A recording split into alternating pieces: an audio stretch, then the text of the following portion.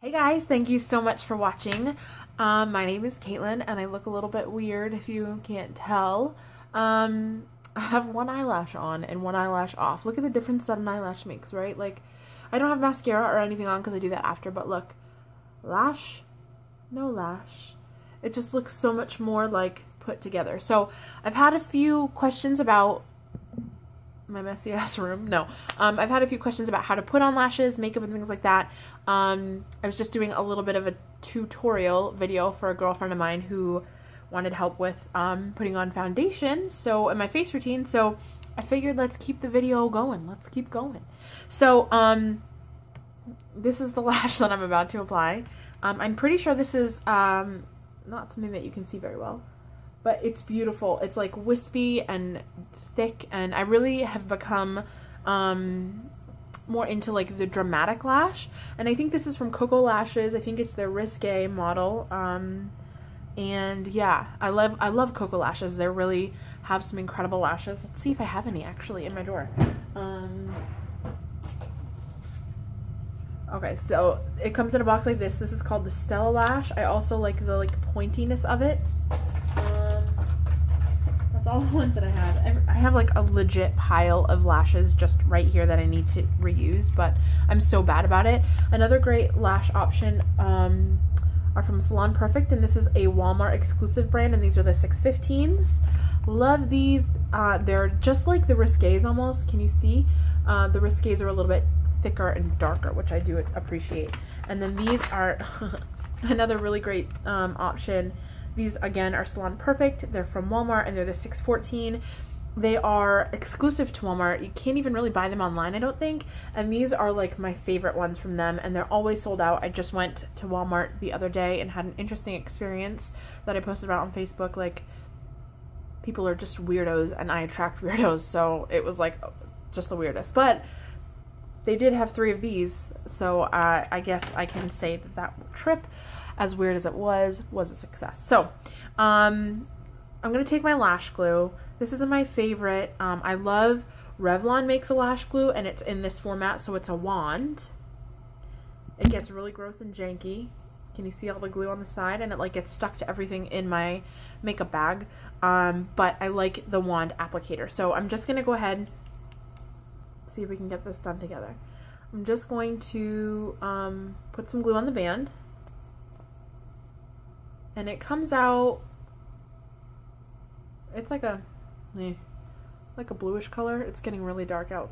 Sorry guys if the lighting is shitty, but it comes out like white almost. Can you see against my shirt? And then as it dries, it gets a little more translucent and like a bluish color. So the trick to putting them on, for me anyways, something that I had to learn was you can't just put the glue on and put it on your lash line, because the glue isn't tacky enough, so it's not gonna stick. It's just gonna slide around and move and become super obnoxious, and you're gonna like hate life.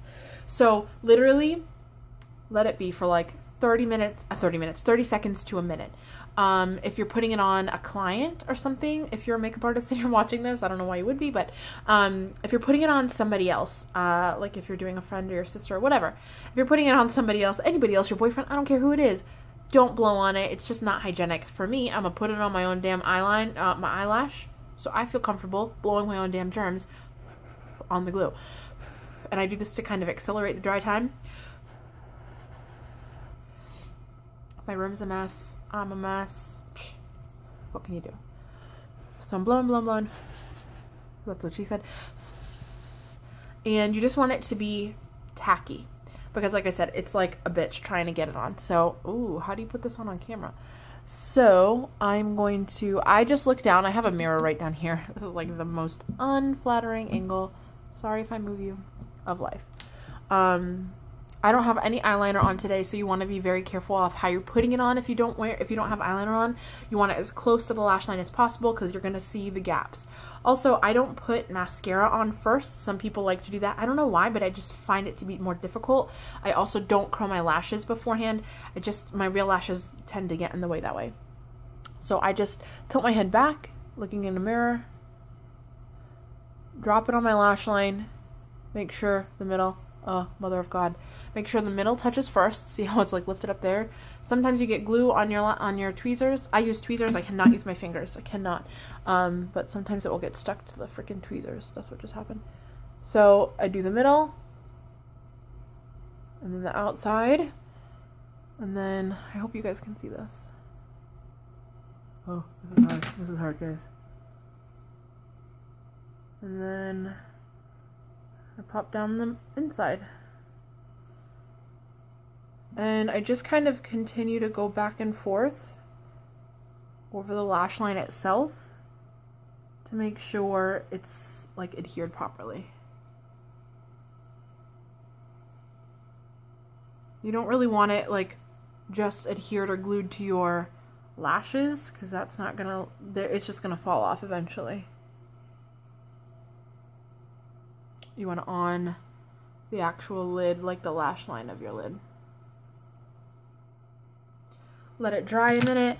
Like I said, I really like this. This is from Coco Lashes, not my favorite, but I've never had any issues with like them popping off throughout the day.